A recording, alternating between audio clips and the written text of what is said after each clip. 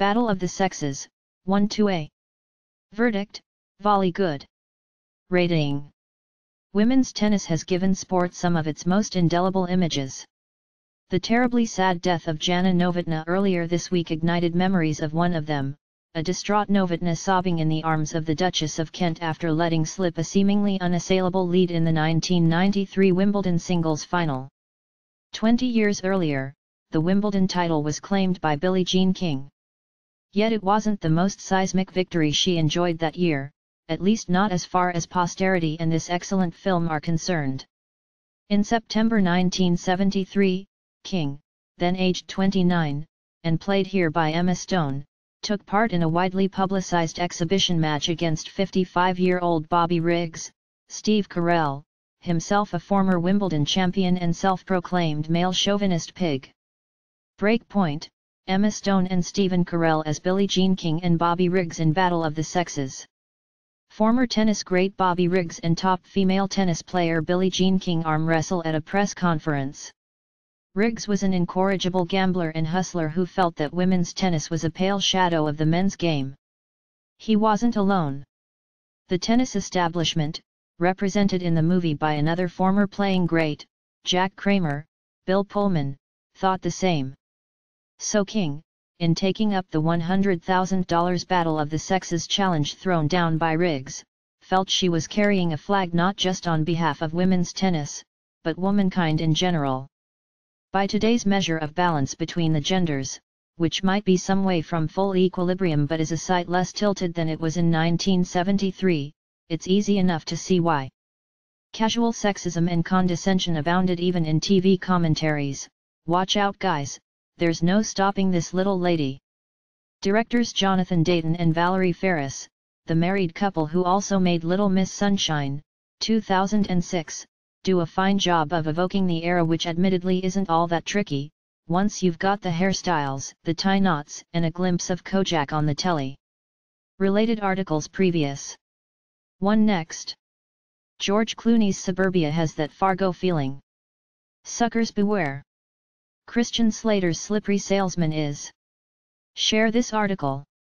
Share script dm.later, bundle, function, if, dm.rotator, new dm.rotator, p20, pages eyes, 1, page count, 1.0, active class, active, rotate, false, dollar, number p20.share, .on, click, function, dms.facebook.post related. More impressively, they, and British screenwriter Simon Beaufoy, cram a whole lot of story into the film's 2-hour running time. For it doesn't simply set the scene for the concluding showdown at the Houston Astrodome, it also explains how King, in cahoots with the publisher of World Tennis magazine, Gladys Heldman, Sarah Silverman, launched a new era in women's tennis by setting up the Virginia Slim Circuit, which in due course became the Women's Tennis Association, from which Novotna and all later players benefited.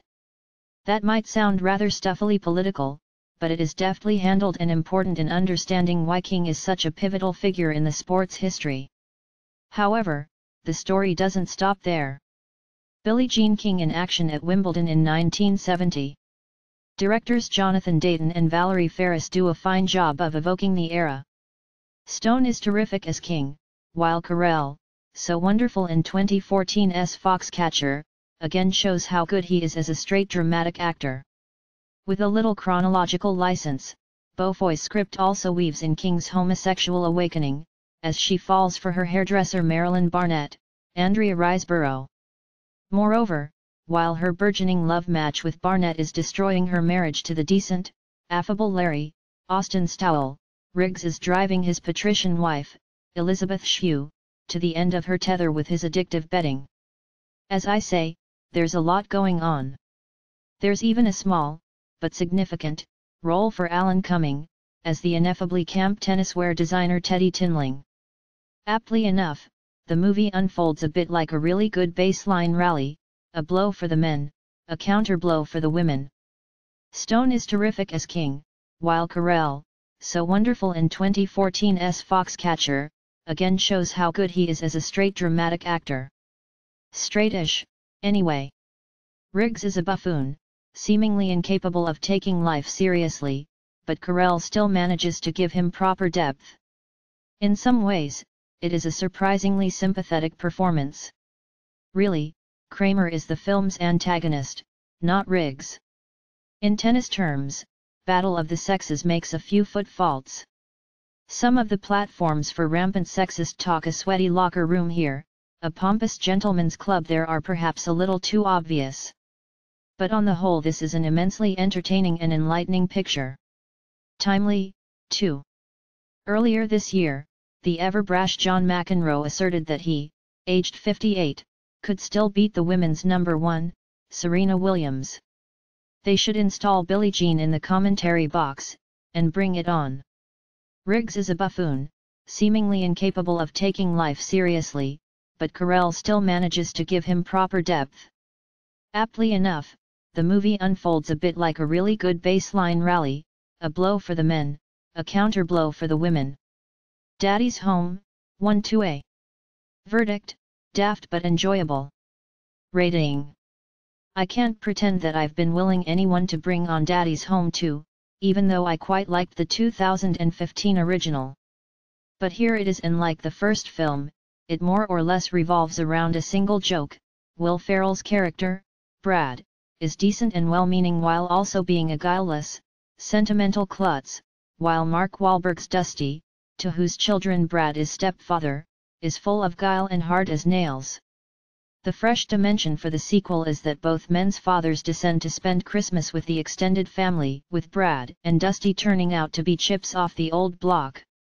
Will Ferrell's character, Brad, is decent and well-meaning while also being a guileless, sentimental klutz, while Mark Wahlberg's Dusty, to whose children Brad is stepfather, is full of guile and hard as nails. But wit isn't really what drives Daddy's Home 2. Mostly, it generates its laughs, and in fairness, there are quite a number, with knockabout visual comedy, which is well executed by a strong cast. Brad's dad is sweet, cuddly Don, charmingly played by John Lithgow, while as Dusty's father Mel Gibson gives it full throttle as a boorish retired astronaut, curt by name and curt by nature. I suppose it might have shown a wittier ambition on the part of director Sean Anders, and his CO writer John Morris, if they had turned the gag on its head this time, and made Brad's father the alpha male, and Dusty's father the twinkly-eyed old hugger. But wit isn't really what drives Daddy's Home 2. Mostly, it generates its laughs, and in fairness, there are quite a number, with knockabout visual comedy, which is well executed by a strong cast. Here and there, however, if you pay attention, there are some astute insights into the human condition. I especially enjoyed a scene in which all four dads find common ground protesting at the central heating thermostat being turned up. That, on both sides of the Atlantic, is clearly a fatherly prerogative.